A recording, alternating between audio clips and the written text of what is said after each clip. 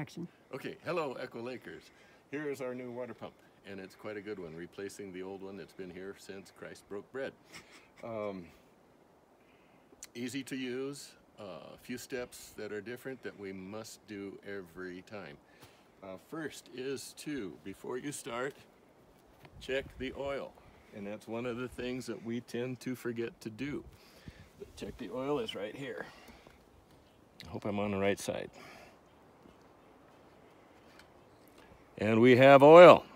It takes 10, 30, or 30 weight. And you can either fill it here or there's a spigot on the other side. Second thing to do is check the prime. This is really important because if we run this without the engine being primed, it will burn up the pump. Unscrew this, look, and by golly, there's water in there. Okay, if there is no water in here, you take the bucket from the well and you fill that up with water. Okay, it comes over the top. And just finger tight, finger tight. Next thing, gasoline. This pump takes premium, which we have, that is treated with fuel stabilizer. So here, well, we maybe put a better label on it eventually, premium with stabilizer for the pump. Okay, if you need to, this can go in a big boat. It would be fine if you have an emergency, but fill it with premium probably down in Tahoe. Okay, this spigot is absolutely worthless, so I just take it off here and use the funnel. Oh. Okay, looks, there is enough gas. Okay, so we're going to close it up. One kind of neat thing about this is if you do run it out of oil, there is a gizmo that shuts off the motor. Oh, perfect. Which is awesome. Okay, so the choke is here. The lines open means the choke is off. The lines closed means the choke is on. So now we give it full choke. And here's the throttle. We'll give it pretty much full throttle to start. And we give a pump and we're gonna see what happens. 1, 2, 3, 4. Come on. Oh, there's another thing that's quite important. There's an on and off switch.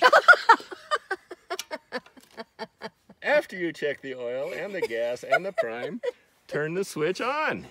It will generally start and run better. Also different than the old pump.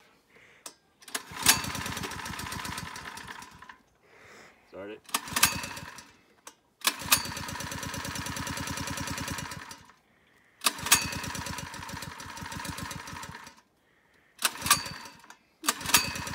What is it?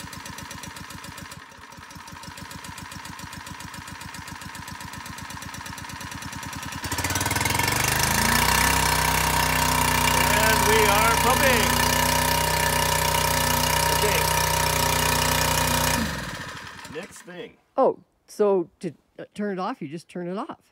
Yes, you turn it off here with this. Perfect. No foot. Gizmo on the spark plug. Okay, another thing to be aware of, and we found this, is the cool thing is now we've got, to take it apart, we just unscrew these and this and that, and we can take the pump apart and take it up. No, you may need a pipe wrench to loosen this, and this, but quite easy. It is important that these fittings are all tight. We had this before when we started up. It wasn't quite tight, it was leaking air, and you lose the prime and the pump. So it went up to the top, listening in the tank, and it's going bloop, bloop, bloop, bloop, bloop, bloop. Air, not a good thing. So it came back and eventually realized needed to tighten these guys. So if there's bloop, bloop, bloop going on in the tank, come down and tighten these things up. Shouldn't have to, but that is an issue. And also, coolness, I thought, why not have a fire hose? That is this gizmo here. So we have a hose and a nozzle. we will actually make the hose, a longer hose, go almost all the way to the cabin, so we have a hose that can wash, do whatever, but also be in a case of fire. And we'll show you how that works. Turn it on. Maybe about half choke.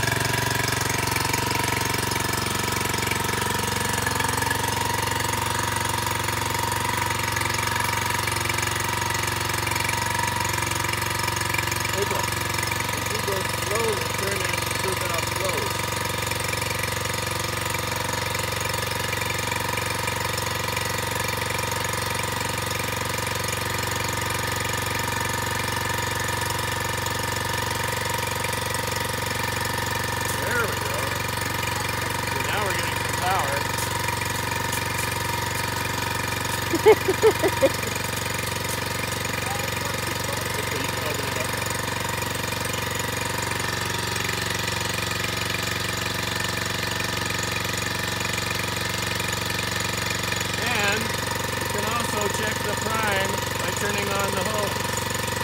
Okay, so if there's no water coming out of here, it's not prime.